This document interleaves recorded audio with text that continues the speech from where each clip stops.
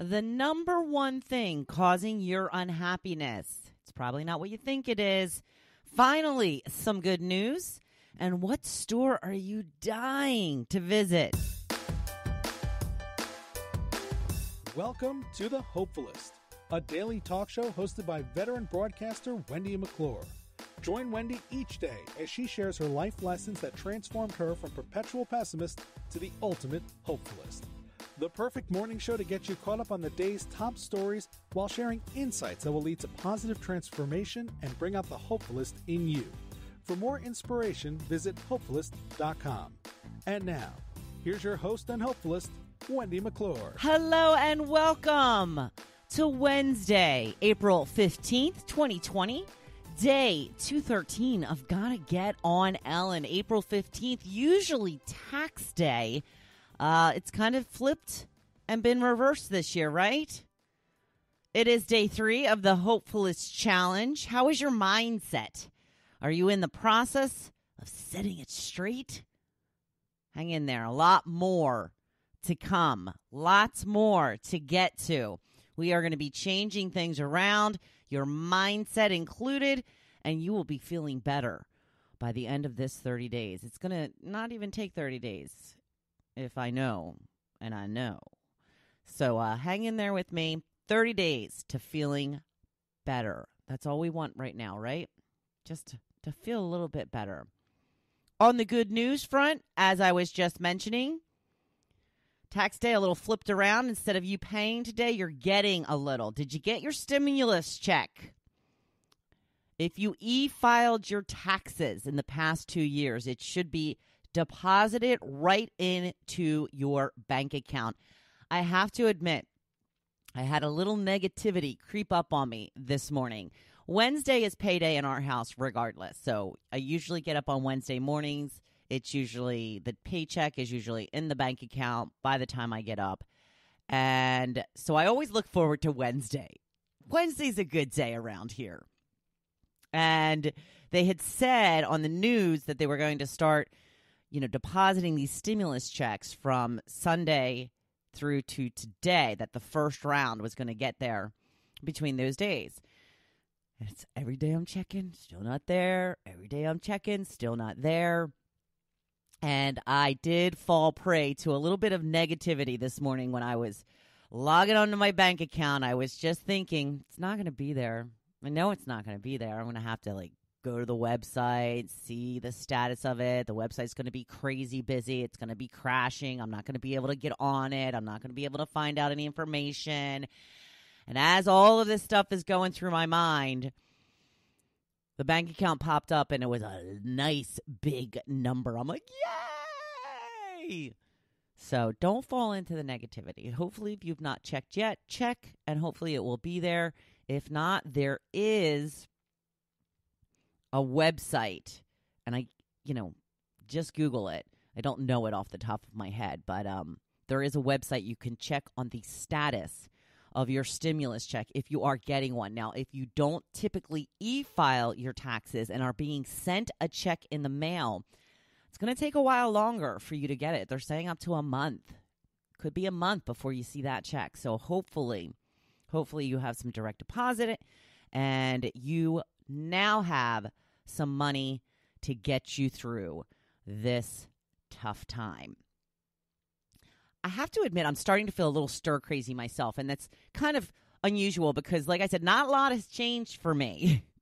Now, things have changed, don't get me wrong. I mean, I used to go out occasionally and do stuff, at least go to the grocery store. I haven't done that in a couple of weeks. I've been making Joe go. Joe's already out in the world. I figure he's already exposed, right? Of course, if he gets exposed, he's just going to come home and bring it to me. So I guess it doesn't really matter. We're still sleeping apart. I figure it's just better until this thing's all over, right? I have to admit, I'm really loving having the bed to myself. Me and Tucker. Still waking up in the middle of the night halfway off the bed because Tucker just pushes me off to the side all night long. But things will be back to normal. Joe will come back to the bedroom at some point. But he had been having a cold, so that was one of the reasons. But he's been in the guest bedroom for quite a while now. We decided to put him in the guest bedroom when he found out that a man that he worked with, his wife tested positive for COVID-19. So that was when I was like, well, maybe you should go in the bedroom, in the guest bedroom. So things will get back to normal. But I am starting to feel a little stir crazy myself. I think I might take a ride over to the island today because my prescription is in. And I have to go to the CVS that is over on the island. That is my designated pharmacy. They have a drive-through, so it should be fine. I shouldn't even have to get out of the car. I think that actually going out and doing stuff that used to be normal, like driving somewhere and actually going into places, it just makes me miss it more. You know what I mean? Like if I just stay here and don't move, I don't really feel like I'm missing out on anything as much. But once I get in the car and go, like I had to go to the island last week because I had to take some pictures for an article I was writing. And it was a really nice day and the sun was out. And I was walking around, taking some pictures, keeping my social distance. And I got to tell you, I was like spring fever. I'm like, I want to go somewhere now. I want to go sit outside at Tiki Bar and have a little drink, have some lunch. Just makes me miss it more, When I'm stuck in the house, I don't think about it. So I made myself feel a little bit better yesterday by doing some online shopping. Got a few bathing suits and some long, flowy dresses. I hope they look as good on me as they do on the models. This is kind of part of what we're talking about on the blog post for today. This is one of the reasons why I hate online shopping.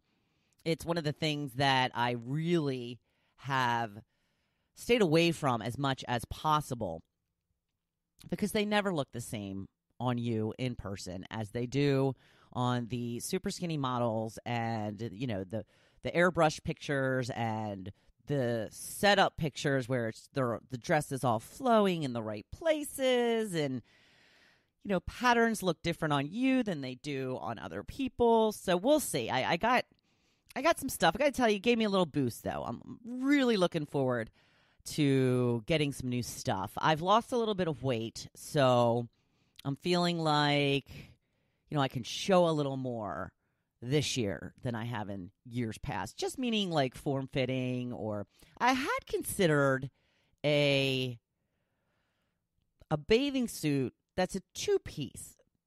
By no means is it a bikini. But I chose not to get it just because I didn't like the look of it as much as I had hoped. But it's basically a pair of shorts and like a sports bra. And one of the things that I've always kind of liked about myself is I have a nice stomach. I have a nice curve to my stomach when, my weight is at a reasonable weight. And if I could find something that covered, the abdomen and held that in a little bit and then just had like the middle part, I thought maybe I could get away with something like that, even though I'm a little older now. Maybe shouldn't. And, honestly, I have not even considered wearing a two-piece in the last 5 years because I just feel like there's a time when you stop doing that. But you know what? I'm feeling pretty good right now. I was actually working out the other day, and I was wearing one of my new sports bras that I got from Fabletics. And I usually wear a T-shirt or something over it, but I didn't the other day. And I got to tell you, I am feeling a lot more toned than I thought because I was kind of standing in front of the bathroom mirror a little bit while I was doing some of these exercises. And I still have the bye-bye arms. I mean, they're just not going anywhere. But that aside, I do have a lot of nice tone to my arms and like my chest area. So, maybe I will show it off a little bit this summer. Maybe I'll just do that because you know why? There's no rules. There are no rules anymore. So I'm 50 and feeling fabulous. So I'm hoping that these long flowy dresses are also going to look good. I got a couple of them I'm not typically a long, flowy. Well, I am a long, flowy dress type of girl, but they're not always in style. It looks like they're in style now, so I went a little crazy. And they kept telling me, just spend $22 more, and you get free shipping. I'm like, all right, well, if I'm going to get the free shipping, might as well get one more, right? So we'll see. I'm also on the lookout for a new bathing suit for my husband. He wants something a little fun this time. And I'm looking forward to doing a little bathing suit shopping. I love to call them swim trunks. Got your swim trunks on? He doesn't wear swim trunks very often because we don't really ever go in the water. He's like, what do I need to wear them for? I'm just going to wear my cargo shorts. I know, he doesn't sound like that. That's what he's saying right now. So, if maybe you need a little boost, maybe a little online shopping. I don't know, depends on your budget. A lot of cheap things going on right now, which also scare me. If it's cheap, there's probably a reason. We shall find out. I will keep you posted. The topic for today, I wanted to know if you could go into a fully stocked store completely alone for however you wanted, however long you wanted, what store would you choose? Now, I really, really thought it was going to be mostly supermarkets and Target. And there are a lot of Targets. A lot of people said Target. Not quite as many grocery stores as I had thought. A lot of people are looking to do some other type of shopping at this time. Excuse me. So here are some of the choices. Like I said, we did get a lot for Target. Beverly says the pet shop. Pet shop is open, but yeah, there's the social distancing aspect to it. Denise says Walmart, they have it all. Lisa says Ulta. We got a couple of Ultas. Elizabeth said TJ Maxx. We've got a Boscov's, Wegmans. Marcy says Acme. I could get TP and wouldn't have to dodge the dopes who ignore social distancing. Lauren says Home Goods or Marshalls. Looks like she's going to stock up on some things for the house, maybe some clothes. They also have all kinds of cookware and dishes and decorations and sheets and all kinds of stuff there. Laurie says a bookstore. Good call. Kelly says Whole Foods or Trader Joe's. Let's see. Donna says, I wish they had curbside pickup at the library. Yes, that would be so awesome. Corinne says, oh, this is a hard one. It's between Joann Fabrics, the Christmas Tree Shop, and Michael's.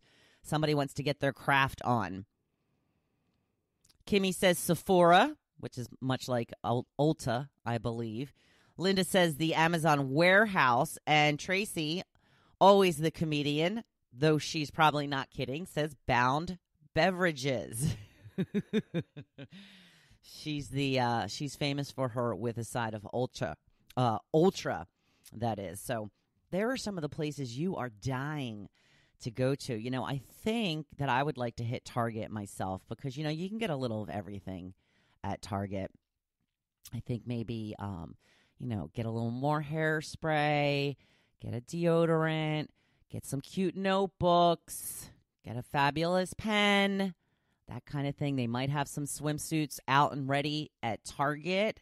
Maybe do a little clothes shopping. Yeah, it's a little bit of everything there at Target. So it's always a good choice.